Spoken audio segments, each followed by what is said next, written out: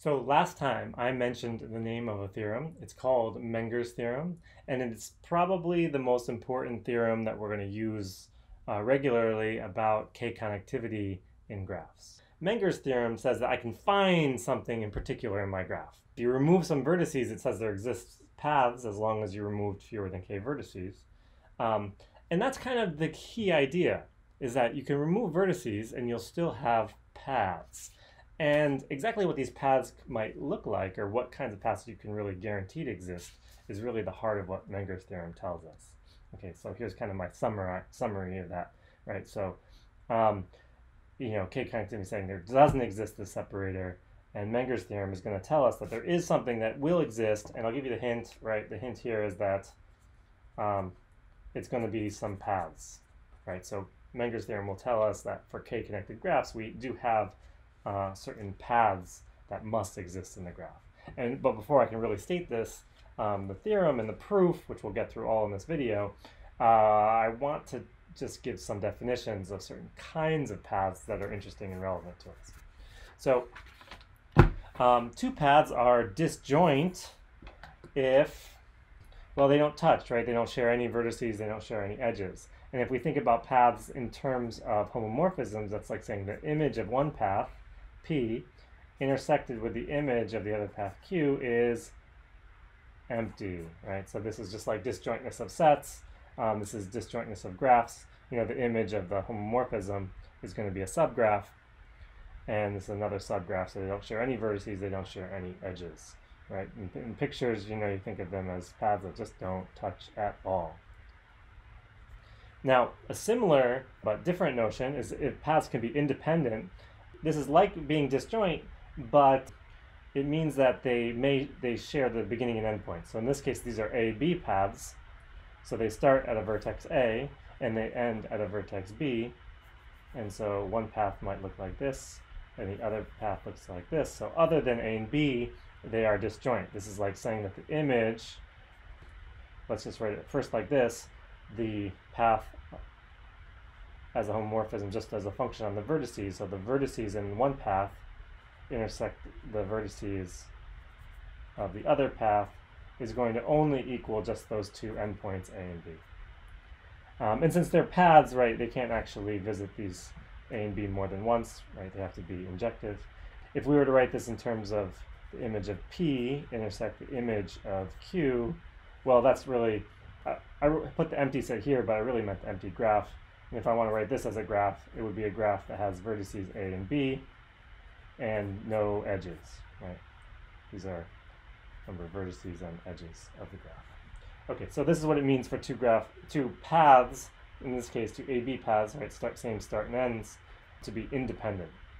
And here they're disjoint. So they're very closely related, and we're going to need both for the proof of Menger's theorem. Okay. And now here's kind of where I think the theorem starts. If you take a two-connected graph, you might look at the following. You might say, well, it seems like there ought to be two independent paths between any two vertices. We saw in the case for adjacent vertices, we found a second path. We did that in the last video. But let's take A and B here. If I have one path here, even if the graph is two connected, I might not have any path that doesn't use some of these same vertices, right? So I might not have a path which is independent of the one I've drawn. On the other hand, I know it's two connected, so I might try the following funny trick, is I might say, look, let's try to remove this vertex and then route a path around it. Now this is just a cartoon, this is not really what it's going to look like, but maybe there's another path that gets around here like that. And on the other hand, I might also try removing this one instead, and then I might get a path that routes around it.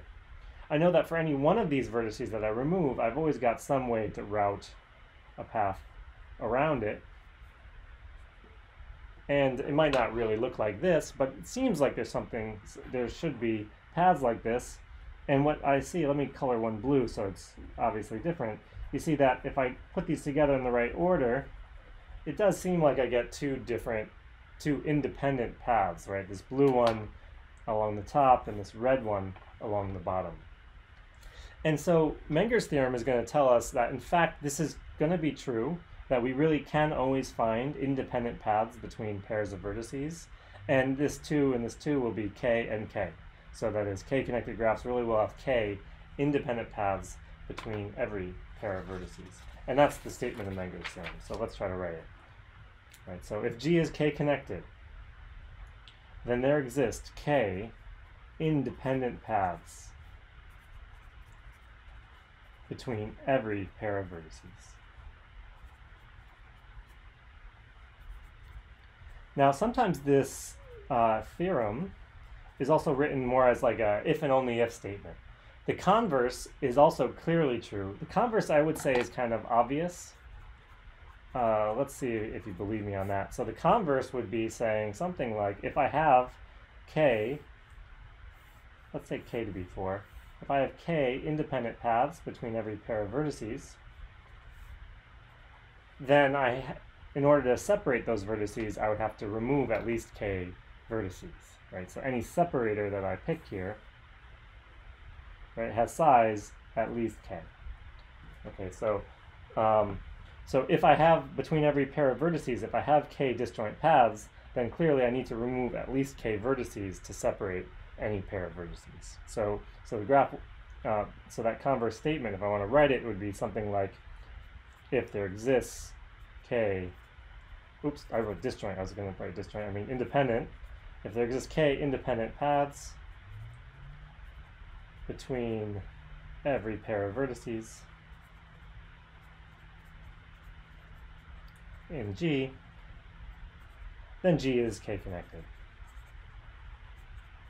Okay, so I think that's, this is the kind of the easy direction, but the theorem, so the way I've stated it here is we just want to show now that if I do have a k-connected graph, I want to be able to find those independent paths. Okay, and I sort of tried to walk through what you might first try to do with, in the case of 2 connected graphs, but we're going to do it generally for k-connected graphs. So, but before I can get to the proof of the main theorem, we're going to prove kind of an alternative version of this, which is going to give us this version of Menger's theorem pretty directly. And it's not phrased in terms of independent paths, but disjoint paths. And what we're going to do to get there is first is define something called a separator. Okay, so mostly when we talked about for Menger's theorem, we're talking about between pairs of vertices. Now we have a pair of sets. So this is a set of vertices A and a set of vertices B, and I want to separate A from B. Okay, and so the goal is to have A and B, and I'm going to remove some subset of vertices S, such that all the AB paths, that is all paths that go from A to B, have to pass through S. So in other words, G minus S has no AB paths, right? Maybe path that starts in A and ends in B. So this picture, though, doesn't actually tell the whole story, because it could even be the case that I pick A and B to overlap, right? So this seems very strange at first, but there's nothing mathematically wrong with this. If I have A and B here, say I have some other path here, then I will choose an S that has to contain all the vertices that are in both. If A and B are not disjoint, this is not a problem. See, each one of these vertices can be thought of as a path of length 0 that goes from A to B, right? Because it begins in A and it ends in B, even though it didn't take any steps. So this is actually totally okay. We're allowing them to be overlapping. It's just clearly the case that in order to be a separator, it must contain the intersection as well. Okay, so this is how you separate 2 sets. And here is a theorem that's going to get us basically one step away from Menger's theorem. Here's how it goes. All right, so if the minimum AB separator, that's the smallest one, if it has size k, then we have k disjoint AB paths. If we go back to this picture, right, if this is the minimum separator, right? Because there could be other parts of the graph here that are not in A, B, or S. Let's say whatever it is here. But let's say this separator has size 3, and it's the smallest one. Then I must actually have 3 paths that go through the separator like this, that are disjoint. It's also kind of, hopefully goes without saying, that A and B have to have at least k vertices, because if I remove just all of A, then I have no AB paths, or if I remove all of B.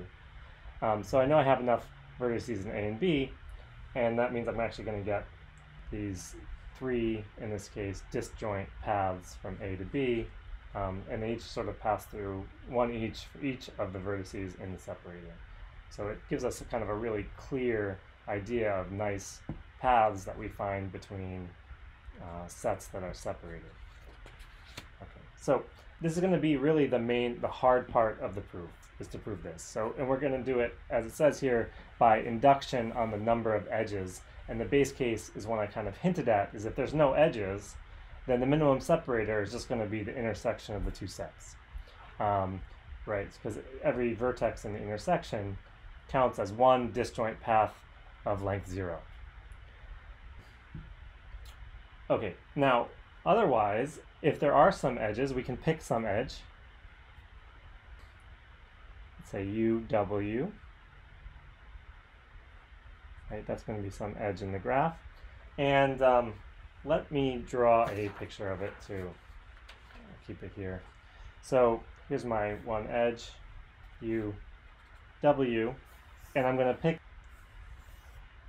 some edge in here. So here's A and B. Obviously, if it was just an edge between vertices in A, and I could remove it, it wouldn't change the separators from A and B, and therefore I would just be done by induction. So I'm going to draw it out here kind of safely. And after I pick this edge, I'm going to let S be the minimum separator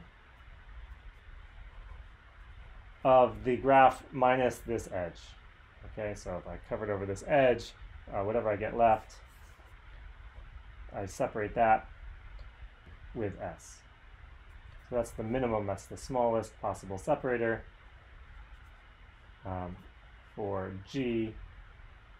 It's an AB separator too, so let me be clear about that. It's the smallest separator that separates A from B, and G minus that one edge.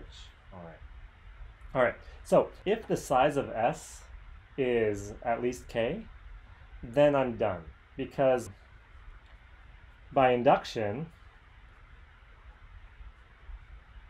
it means that I have a minimum separator of size k, and I have fewer edges now because I threw out the edge UW, so I would have k disjoint paths from A to B that go through S. So I'll just say if S is greater than k, then we're done by induction, because we found the paths in, if we find these paths in G minus UW, that's a subgraph, those paths still exist in all of G. All right, so that gives us the paths we want, but that also means that we should assume then that the size of S is strictly less than k. Now, in that case, I claim that the size of S has to be exactly k minus 1. And the reason it has to be k minus 1 and not smaller than that is that we can make this set, let's call it, I'll draw it in red here, I'll call it S sub u, and S sub u is S union the single vertex u. Okay, so I added u into the set. If I removed SU from the graph, I would remove the edge UW, and I would remove this separator, and therefore that would also be a separator for AB, and we already assumed that the minimum separator had size k. Right, so if I found, if S itself had k minus 2 vertices, SU would have k minus 1, which would be smaller than the smallest possible separator, and so that's impossible. Okay, so we know that the size of S is equal to k minus 1, because, again, this SU is a separator, an AB separator in G. And so let's let T be a minimum separator for A and SU.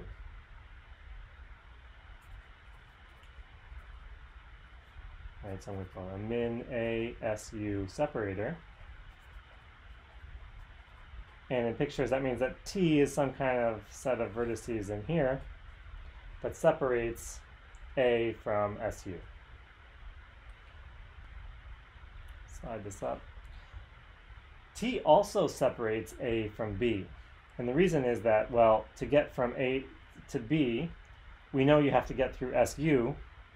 And so since you can't get from A to SU without going through T, then T also separates AB in G.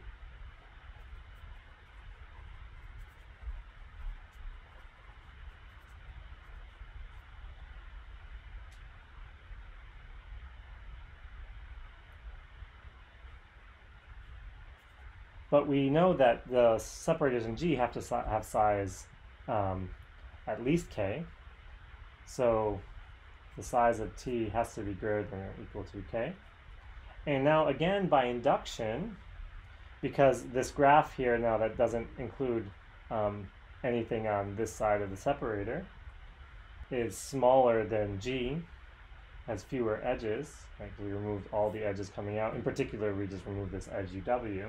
So by induction, there exists K disjoint paths from A to SU. Right, these are the paths that go through the vertices of T. Okay, and at least one of them lands here at U. K disjoint paths A to SU. All right. Now, everything we did here didn't make any special considerations for this side versus this side. For instance, we could also have had SW.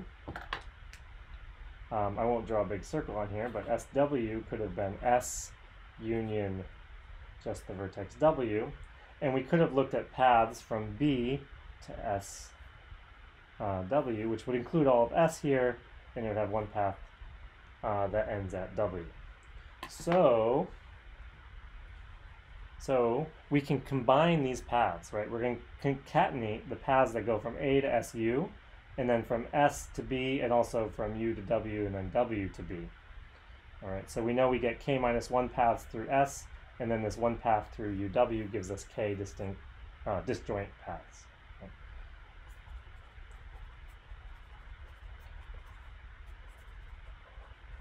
So we concatenate these paths with similar paths coming from the other side. Okay. Where, again, the proof on that side is exactly symmetric to this one. Okay, so this gives us these K, we kind of constructed the K paths by finding K paths that get halfway from A to the middle here, and K paths that get from B to the middle. And since S only has K vertices, you know that every endpoint has to be, or every vertex in S actually has to be the end of one of these paths.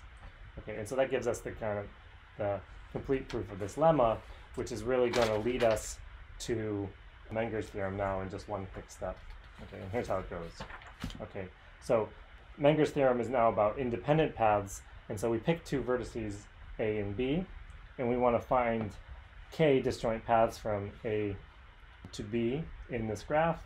And the way we'll do it is, first I'll just do it in pictures here. So A and B are here. We're going to let A be the neighbors of little a here, and let B be the neighbors of little b. Okay, so I've got these neighbors, that's A. And I've got some neighbors over here. This is B. And now, since the graph is K connected, any AB separator has to have size at least K. And we also know that the degrees are at least K, right? We saw that. So we know then there are K disjoint paths from A to B.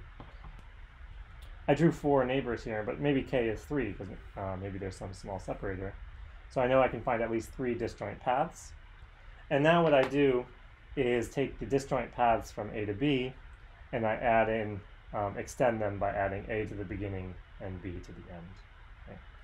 So add A and B to the K disjoint AB paths. That's by our previous lemma. And those paths now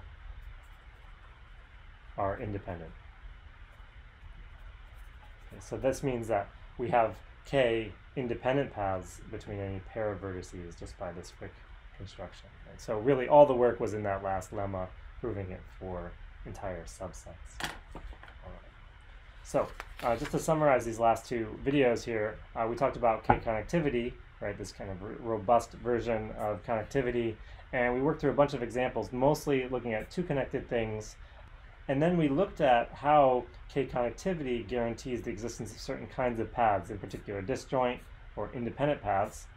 And this is really encapsulated in this Menger's theorem, right? And now Menger's theorem has this positive dimension where it says, hey, if a graph is k-connected, then you must have k independent paths between every pair of vertices. So if you're in a situation where you need to actually find or prove or guarantee the existence of some paths, Menger's theorem can do it for you.